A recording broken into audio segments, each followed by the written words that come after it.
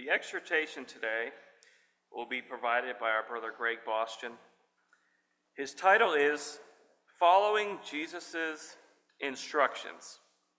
And in preparation for his remarks, he's asked that we read from the book of John, the 13th chapter, and beginning at verse 12, reading through verse 17.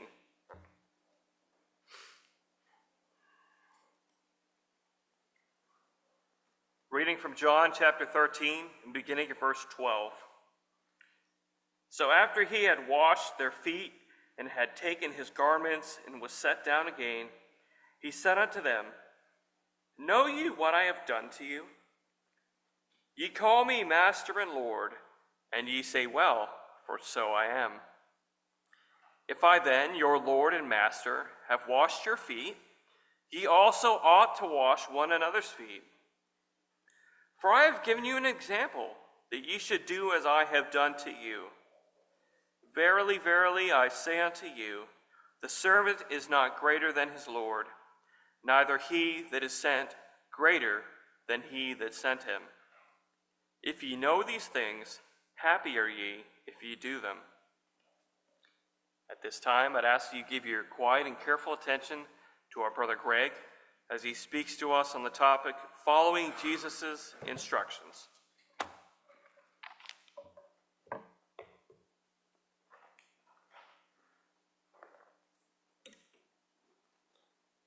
Thank you, Brian. Good morning.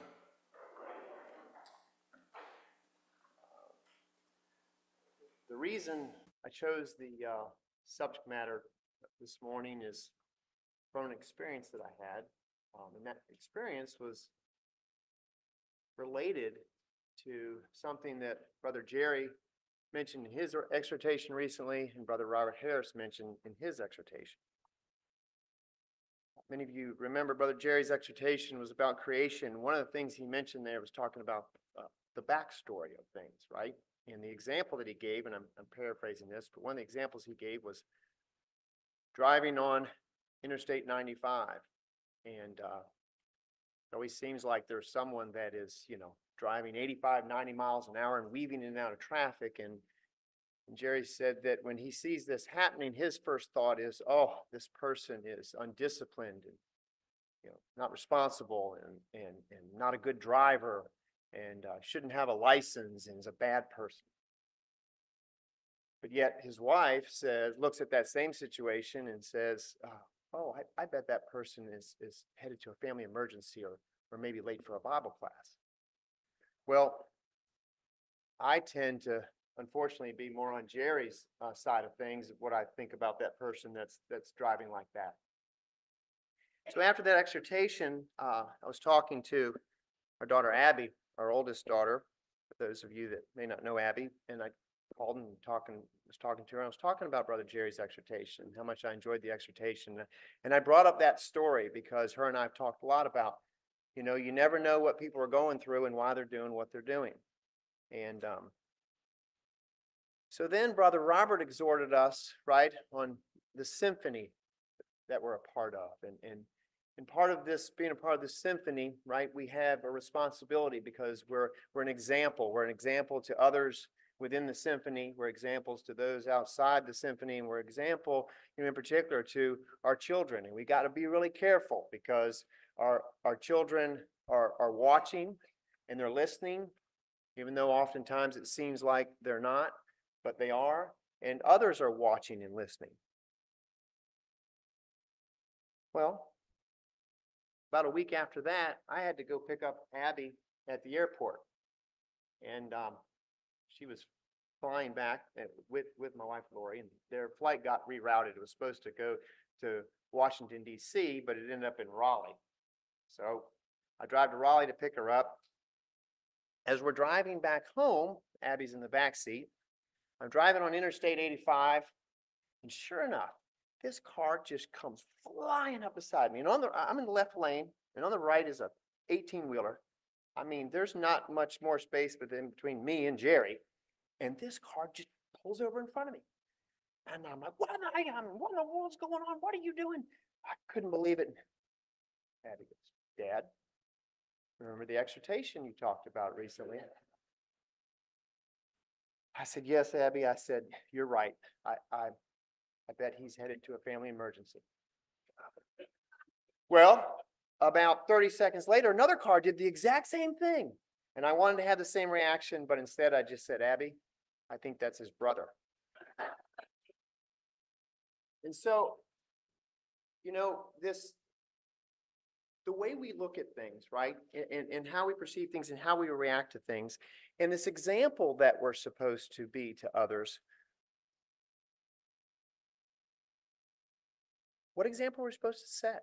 Who are we supposed to be? What should dictate our lives? What example is it that we want to be for folks? In today's world, we have an abundance of sources that can tell us how to live and how to be successful and what to do and how to do it. We have life coaches and self-improvement seminars and Google. But even better than that, we have God's word. We have instructions from God and instructions from his son, Jesus, who is our perfect example, who gave us a perfect example of how to live and how he wants us to live and how God and Jesus, the type of example that they want us to be. And so during his ministry, we know that he gave plenty of instructions to us on why and how and what we should do. And so I want to look at a few of those instructions this morning and help us to figure out what example we want to be. Turn with me to Matthew chapter 22, please. Matthew 22, and we're going to start reading in verse 34.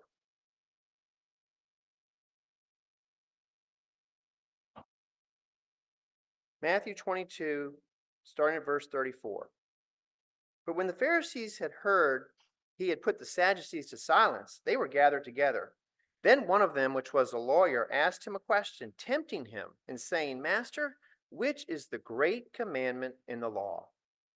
Jesus said unto him, Thou shalt love the Lord thy God with all thy heart, and with all thy soul, and with all thy mind. This is the first and great commandment. So we see we have a situation here in Matthew that happened quite a bit where these Sadducees were with Jesus, and many times they were asking him questions not because they really wanted to know an answer, but because they wanted to try to trip up Jesus or trick Jesus or get Jesus to say something that they could hold against him. It even says here, in verse 35 that this Sadducees' motivation was he was asking a question tempting him. Okay? And so he asked this question, and Jesus' response is what? Well, he asks the questions, what is the great commandment? What's the greatest commandment?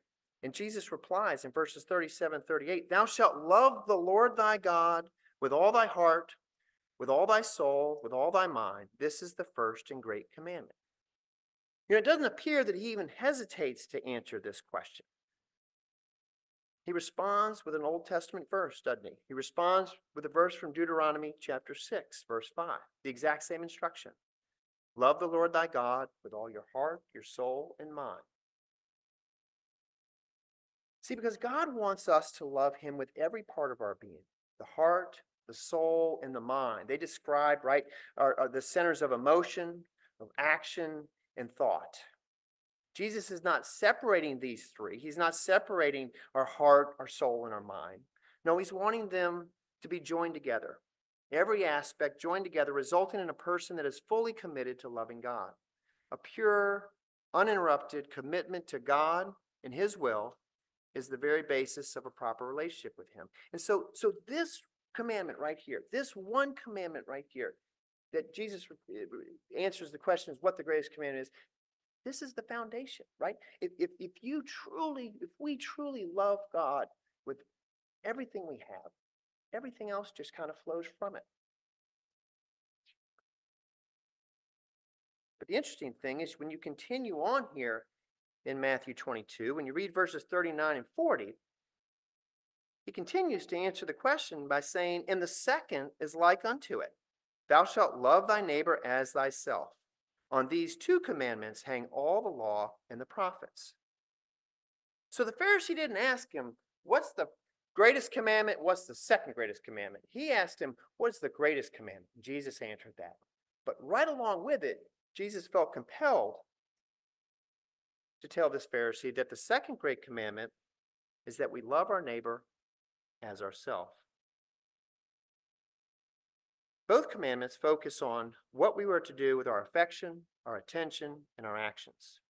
Just as in the first commandment, Jesus again in the second greatest commandment recites an Old Testament verse. Leviticus 19:18 at the end of that verse says, "Thou shalt love thy neighbor as thyself." Now, this second commandment kind of takes into the assumption that we as human beings have love towards ourselves, that we care about ourselves, that our health and our well-being is important. So Jesus instructs us to carefully love and be interested in our neighbor. So who is our neighbor? Well, we could say that our neighbor that are those that live in our neighborhood, are those that live in our community or town, or those that we interact with. But I think we know that that's not the case, right? Because God has created all of us. Jesus died for all of us. And so this neighbor is everyone. We are to love everyone as we love ourselves. In loving others as we love ourselves, loving God with all our heart and mind, these first two great commandments, the one thing that's not mentioned is us. Because in order to do so, our attention has to be off of us, has to be off of ourselves. And Jesus, of course, as we know, was the perfect example of that. Every waking moment was spent serving, loving his Heavenly Father, serving, loving others, and helping others, and encouraging others to want to serve his Heavenly Father. Let's turn to Matthew chapter 6.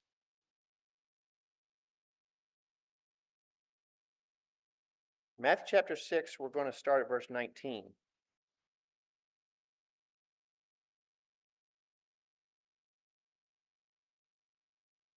Matthew 6, starting at verse 19. Lay not up for yourselves treasures upon earth, where moth and rust doth corrupt, and where thieves break through and steal. But lay up for yourselves treasures in heaven, where neither moth nor rust doth corrupt, and where neither thieves do break through nor steal. For where your treasure is, there will your heart be also. The light of the body is the eye. If therefore thine eye be single, thy whole body shall be full of light. But if thine eye be evil, thy whole body shall be full of darkness. If therefore the light that is in thee be darkness, how great is that darkness? No man can serve two masters, for either he will hate the one and love the other, or else he will hold to the one and despise the other. Ye cannot serve God and mammon. Therefore I say unto you, take no thought for your life, what ye shall eat, what ye shall drink, nor yet for your body, what ye shall put on. Is not the life more than meat, and the body than raiment? Behold the fowls of the air, for they sow not, neither do they reap, nor gather into barns, yet your heavenly Father feedeth them. And are not much better, and ye not much, are ye not much better than they? Which of you by taking thought can add 1 cubit unto his stature? And why take ye thought for raiment? Consider the lilies of the field, how they grow. They toil not, neither do they spin. And yet I say unto you, that even Solomon in all his glory was not arrayed like one of these. Wherefore, if God so clothe the grass of the field, which today is, and tomorrow is cast in the oven, shall he not much more clothe you, O ye of little faith? Therefore take no thought, saying, what shall we eat, or what shall we drink, or wherewithal shall we be clothed? For after all these things do the Gentiles seek. For your heavenly Father knoweth that ye need all of these things. But seek ye first the kingdom of God and his righteousness, and all these things shall be added unto you. Take therefore no thought for the morrow shall take thought for things of itself. Sufficient unto the day is the evil thereof. So we see here in verse 19 that Jesus instructs us to not lay up treasures with earthly things, things that will corrupt or get stolen or go away, but strive for and treasure and value things of God, what God has to offer. And he says in verse 21, for where your treasure is, there will your heart be also. So whatever it is in our life that matters the most to us, if it's not God, well, that's where our heart will be. That's where our emotion will be. That's what we'll be thinking about and focused on and striving for. That's what we'll expend our energy and invest ourselves in. And so make sure our treasure is God and serving God. Because the reward that we receive from earthly or worldly things is temporary. But the reward from God is everlasting.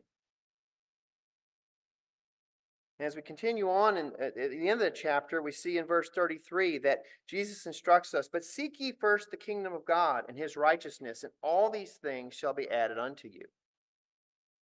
Well, one of the keys to this verse here, well, this is a very, very important instruction to us, but one of the keys is to understand, the context of this verse and what had he talked about in the previous verses.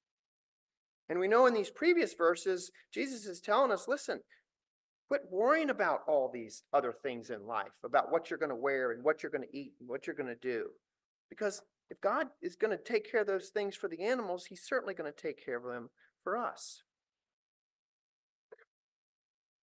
So instead of living a life of worry about our basic needs, Jesus gives us a different outlet for our energy, right? Pursue God's kingdom. Trust in his righteousness. And as he states in the last verse, or as he states at the end of the verse, all these things shall be added unto you. So here's 4 basic instructions from Jesus. First, the greatest commandment, that thou shalt love the Lord thy God with all thy heart, with all thy soul, with all thy mind. The second, that thou shalt love thy neighbor as thyself. The third, that we should not treasure things of the earth, but things of God. And the fourth, that we should seek ye first the kingdom of God and his righteousness. Because Jesus knows that if we do these things, right, if we fully commit our lives to God, if we love the Lord thy God with all thy heart, with all thy soul, with all thy mind, all these other things will flow from that. Because if we do that, then we're going to obey God's laws. We're going to forgive others. We're going to care for the poor. We're going to be humble. We're going to be willing to serve others. We're going to be a light to others. We'll be peacemakers. We'll be dependable and trustworthy. We'll be hard workers. We'll be good parents. We'll be good citizens. We'll be good employer and a good employee. We'll be slow to anger. We'll want to spread the news of the kingdom of God in the name of Jesus Christ. And we will be the example that we need to be to others around us, to those within our symphony, to our children, to those in the world. And so as Brother Brian read for us in John chapter 13, turn back to that.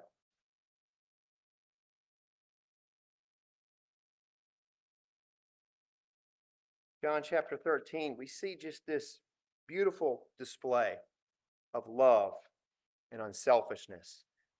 Jesus washing the disciples' feet. And Jesus wasn't washing the disciples' feet because he thought, I need to do this to show them something. I need to do this to show God something. I need to do this. He was doing this because he loved God with all his heart and soul and mind. This action was a result of his perfect faith. His perfect life, his perfect walk was a result of his perfect faith.